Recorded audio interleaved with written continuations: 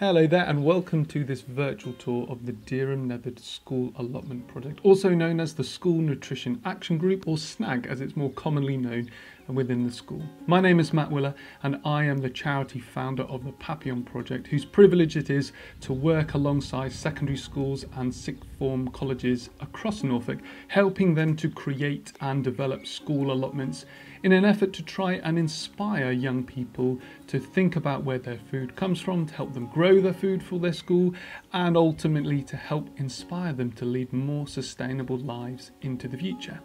It's going to be my pleasure to show you on this virtual tour and what a transformation it has been. And it's been a transformation mainly because of the inspirational teacher that is Mr. Anderson, who is a science teacher at the school, and he has really been the root of all things that have happened on this area of the school grounds, and it's a fantastic transformation that has taken place.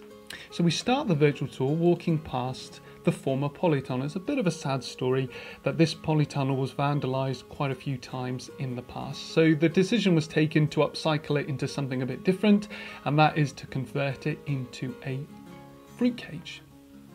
And we've done that using bits of old netting, old goal posts to run along the side, and it, as you will see, is serving a very good job as being this allotment's fruit cage. We've got raspberries growing there and blackcurrants to the left, lots of straw mulch, very important to help keep the moisture in the soil and the weeds at bay. Tractor tyres there as planters, rhubarb below. You'll notice a plastic lining running below the tractor tyres just as a precaution in case anything unpleasant seeps out from the tractor tyres.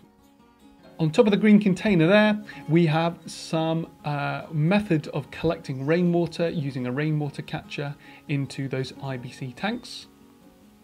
These fantastic raised beds here with onions on the right and potatoes on the left, and on your screens now there will be a photograph of what this project used to look like, and you can see with the polytunnel behind that there has been an amazing transformation at this school allotment project.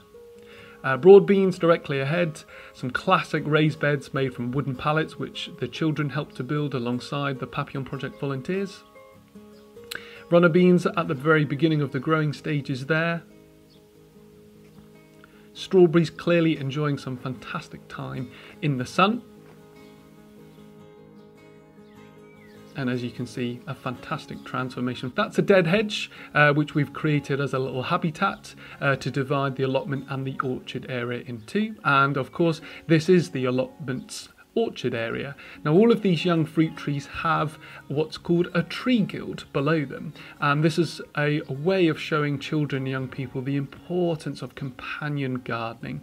And this means that below these fruit trees, there are nitrogen fixing plants such as borage and comfrey, which help to put goodness into the soil and support the growth of these young fruit trees. So that's very important. This bay here was created to respect the site team here at the school, whose job it is, alongside many things, to collect some of the leaves in the autumn. So it's very important to have an area where they can freely dump leaves, which of course will be turned into compost and leaf mould at the school allotment project.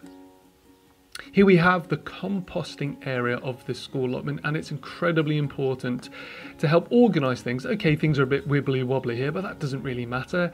It's just making sure that there is a very clear defined area where composting can take place. And as you can see here, these three tiers are there to show the importance of turning compost in order to help the goodness and the leaves and all the green waste break down into compost.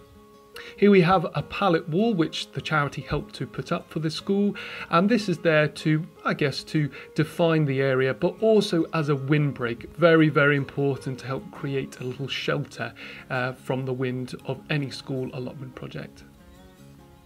Lovely open space there which we passed at the beginning of the tour. Very important to have open spaces for children to sit and have their lunch.